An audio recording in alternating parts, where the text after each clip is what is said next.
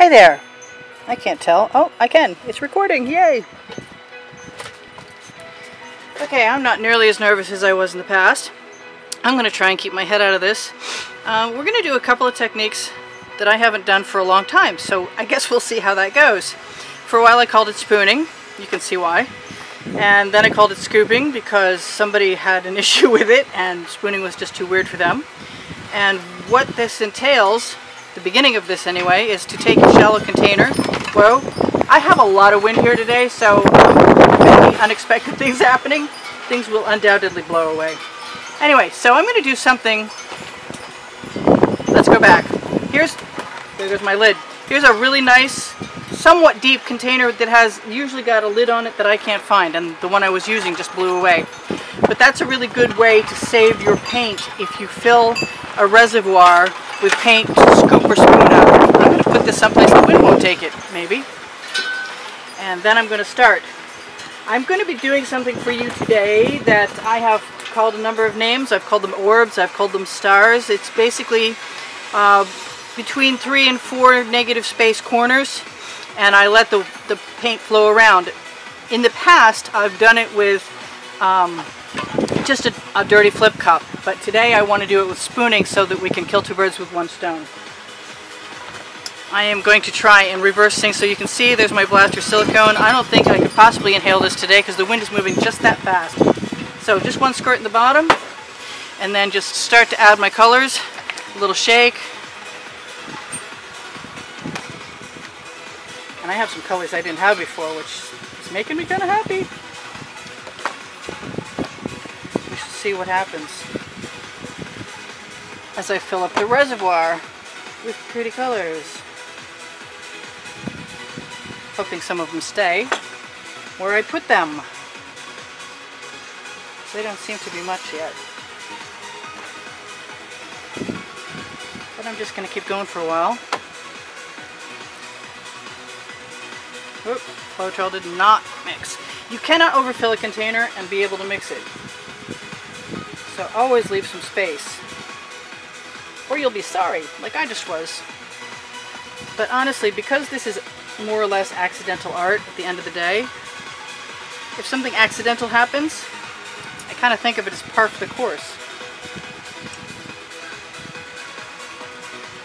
I need enough paint in this reservoir so that I can see patterns I like and decide to extract them with my spoon.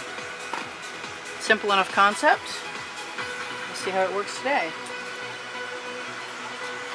Random patterns. For me, not random colors. That's why I did this to begin with, so I would have a chance to choose what I like to see in my painting. But then we're going to tip it, so, you know, it's not necessarily an absolute. And the only silicone I'm having in this, but you can see cells forming in the surface. I'm trying to focus and talk to you at the same time. This color freaks me out every time. I don't know if I'm in love with it or not. I like it when I see it in other people's work, but I kind of avoid it most of the time. Let's see if we can shake this now. This is a color I pre-made with golden iridescent medium and some magenta that I had.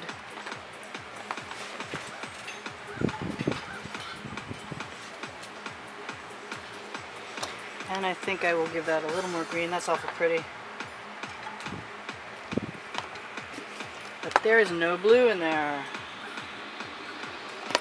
So, I think I'm going to disturb that paint with some blue. And that looks good enough to me. I got a splooge over there, but I don't care. Okay, here comes the spoon. This ought to be pretty easy.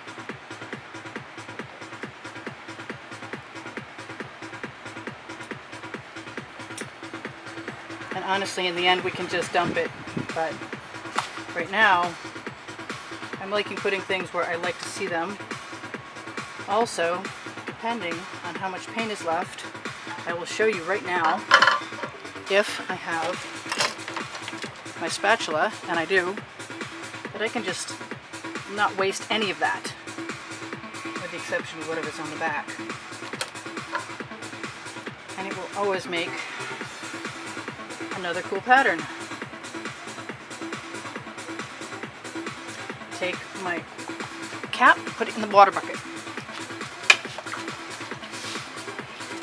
And wiped off my tool in case I want to use it again. Okay, over here on the side is something I showed a few people that you've seen, which is an edge catcher for me. And what this does is when I tip my painting, I stop the paint. And then I let a little bit go over so that I have a pattern that I catches. This is what I made it out of. Whatever I found. Fairly stiff plastic. That happened to be the container that the flea medication for my animals came in.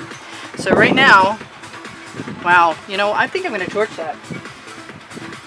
Even though I find it beautiful. Just like it is.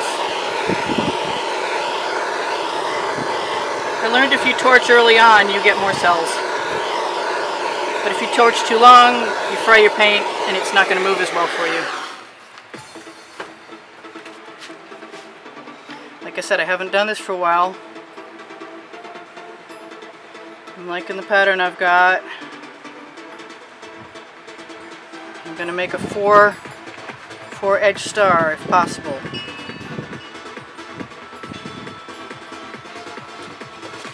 Here's my edge catcher. Make sure I don't have any. Yeah, I have a little paint on there. Okay, well, I'm okay with that. Here it comes. I'm going to do this early enough so we still have paint to move to the other locations. Not that there isn't probably some way I can figure that out if I have to.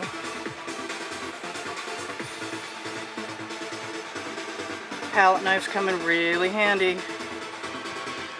I don't want to lose any of that paint.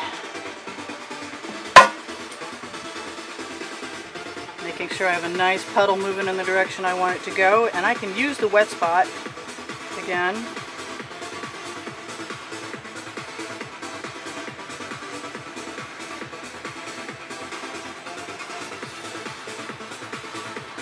Sorry, I'm not talking, but I am very focused. I would like this to work out for you guys and me, of course. I'll try and get my paint to go back to the center. See if we have enough. Boy, wouldn't it be nice if we had enough. I'll let that go down over there. Sometimes I get a nice pattern in the center. Sometimes I have to manipulate it a little bit. It's been a long time. It's been months since I did this.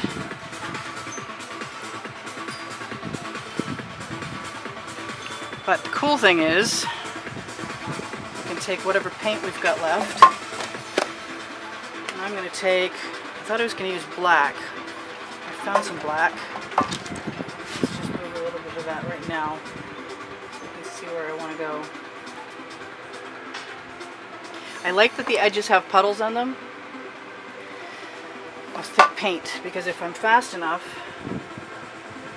right next to but not on the edge.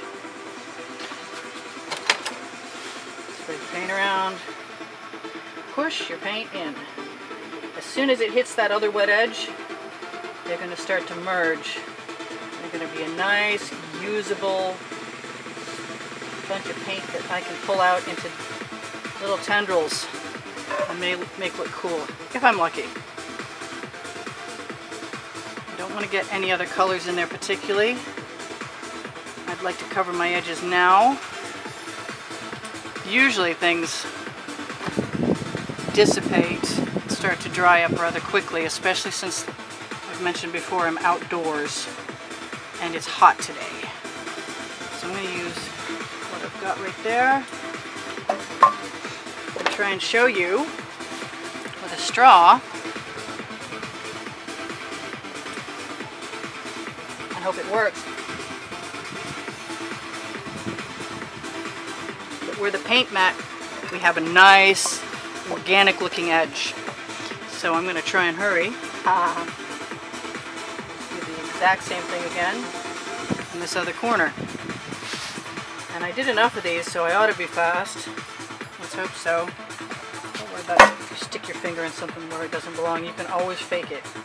There's almost always some paint hanging around somewhere. Nobody's going to know but you. that up. Do my edges again. I love this little flat spatula. It does a lot of the work for me. No need to saturate a paintbrush with paint that you then have to wash out. Alright, I'm going to do the same exact thing again.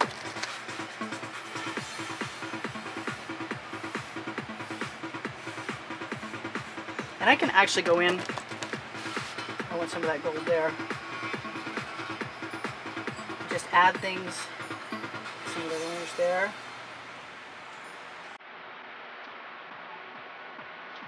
Wherever I want. Weird cells. Little, tiny cells. Also, while things are nice and wet, you can take a little gold paint. If it'll come out, that would be good. Now would be good. Okay. Take the top off. Let a few drops settle in there, because I'm liking the gold in that area.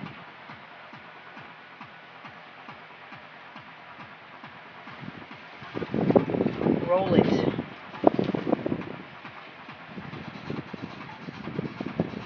Drag it. Pull it. Let it do its thing. Spiral it if you want. Okay. Got a little left there. Go down, move that down there. Kind of like that. Kind of looks like it should have it all the way around. So I'm going to do it again. How fast can she move? Sorry if my head's in the way. Most of the time, this will sell. Doesn't look like it is now, but this is also one of the warmer days I've ever tried to do this, and certainly never tried to do it, make a video and do it at the same time. There's firsts all over the place.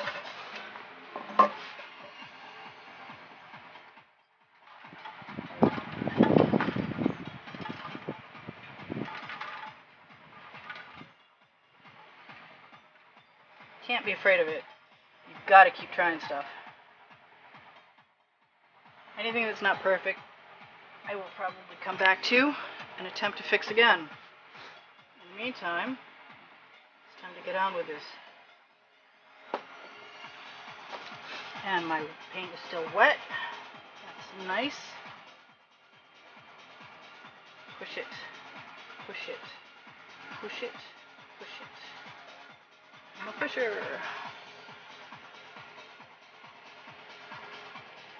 Nice even layer is best, obviously. Smooth is good.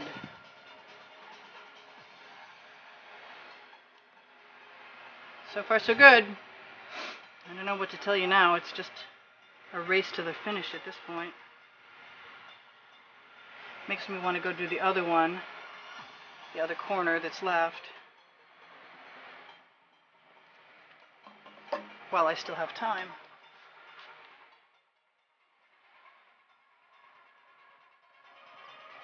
This is a 12 by 12 inch canvas. Used to be my favorite size for making these. Something about tipping on a square. I think I just made life difficult for myself. I'm going to have to pull this over a little bit. Pick it up again. Hopefully the wind doesn't catch it. That would just be not something I would be interested in having happen right now. Push that in. It's maybe not the most interesting one I ever did, but at least I shared with you guys how I did it. And sometimes if they're really boring, I go in there with a skewer and I just drag some paint around where I want it, and or add some more paint where I want it. Right now, it's like we have paint everywhere I want it, and a good possibility of still manipulating, and throw my tool in my bucket. Good habits, can't beat them. I'm going to wipe off my skewer. There's some black paint in there. And I would usually squeeze little dots of paint, but right at this moment, I let one of my tips clog again.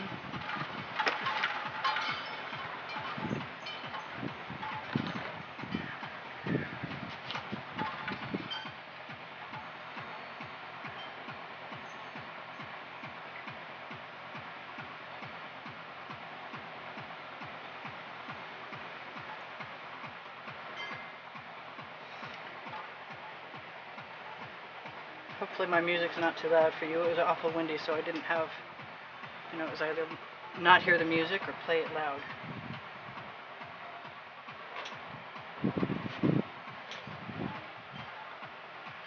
They look a little too uniform for me, but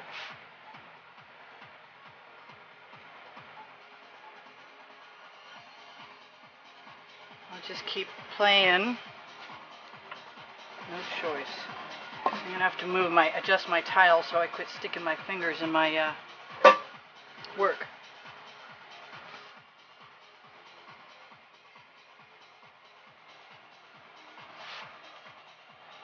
I really would have preferred to be able to squeeze that out there, to tell you the truth. I'm gonna roll it.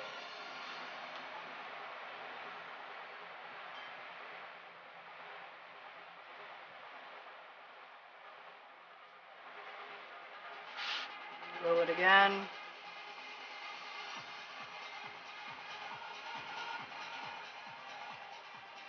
Time to add a few spirals. Wipe off my skewer.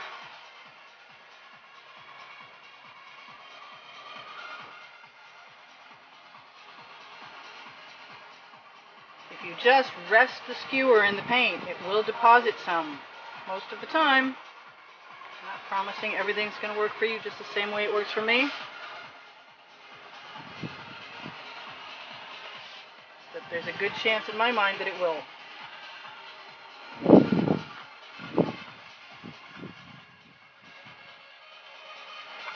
I like my curlicues.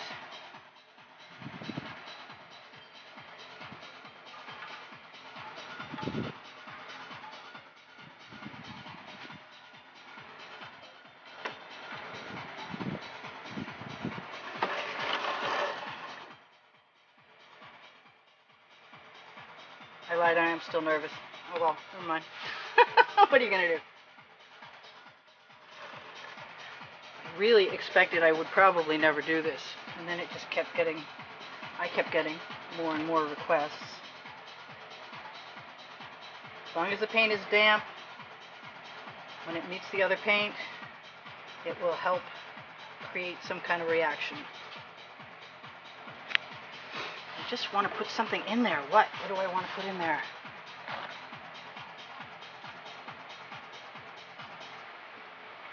I can also go back in and merge these